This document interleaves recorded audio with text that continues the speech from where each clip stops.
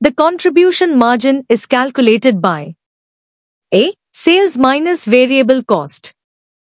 B. Sales minus total cost. C. Total cost minus variable cost. D. Total cost minus fixed cost. Answer A. The correct answer is sales variable. Contribution margin is calculated by subtracting variable costs from sales revenue.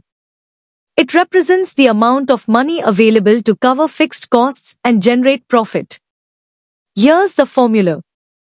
Contribution margin is equal to sales revenue, variable costs. Sales revenue, the total amount of money a company earns from selling its products or services. Variable costs, costs that change in direct proportion to the level of sales or production. Examples include direct materials, direct labor, and variable overhead.